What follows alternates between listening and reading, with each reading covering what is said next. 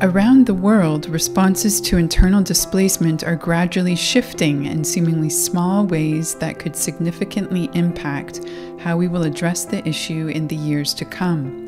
Actors working on the forefront of displacement crises have come together to compile best practices from over 15 countries, which we can learn from to improve the lives of internally displaced people.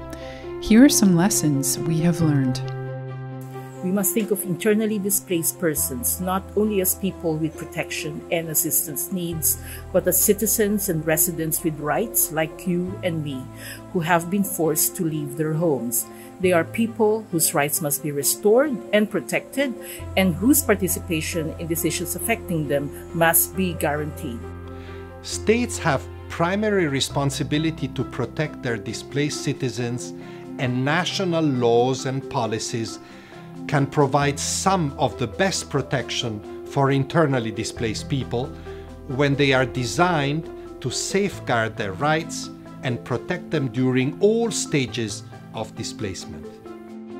We need a collective response to internal displacement led by governments, working together with humanitarian and development partners, international financial institutions, and the private sector.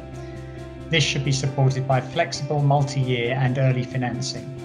Acting early saves lives, reduces suffering, and minimizes costs. Participation is key.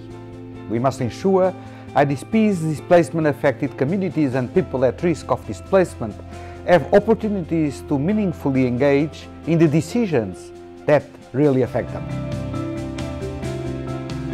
Data are a key ingredient for building political will and finding durable solutions to internal displacement. Data can be a powerful vector of change when gathered collectively under the leadership of government and with direct participation from displaced people themselves. Displacement is often the consequence of systemic inequalities and exclusions.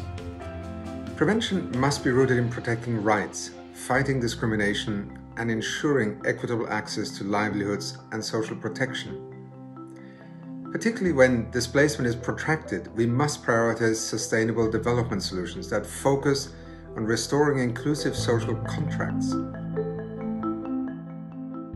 Data is a powerful tool for identifying IDP-specific needs and for prioritizing the actions needed to support them. International actors can support states in building up national data systems on internal displacement and in improving reporting and accountability on this issue. Joint action by humanitarian, development and peacebuilding actors in analysis, planning and implementation is critical to protect IDPs and to facilitate durable solutions to internal displacement. Prevent, protect, resolve.